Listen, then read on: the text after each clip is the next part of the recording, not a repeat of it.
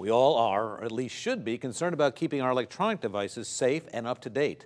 Those texts, emails, or alerts that you get on your phone or computer telling you there's a new security update, you ask yourself, should I or should I not accept the update?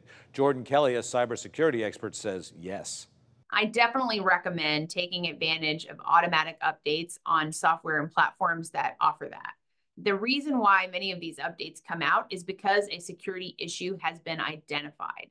And so the fact that these updates are going to be able to roll automatically to your device is certainly something that, particularly for the average user that might not be tracking the different security risks that have been identified, I highly recommend. Keeping your software and apps up to date is one of the easiest ways to protect yourself online. Here's a couple of tips. Use the automatic updates. Go ahead and check your settings. Don't forget, some may require a restart. Go ahead and download only from trusted sources.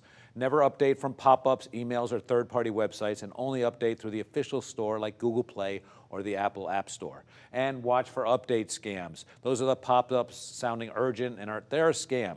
They're just trying to get you to click and put your identity and your money at risk. And make them routine. Do this on a regular basis. Maybe pick a day of each week or at least a day of every month that you're going to check for those updates.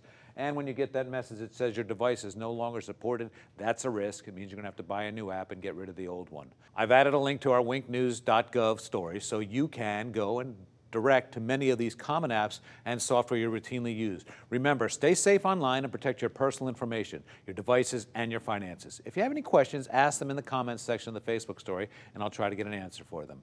Back to you.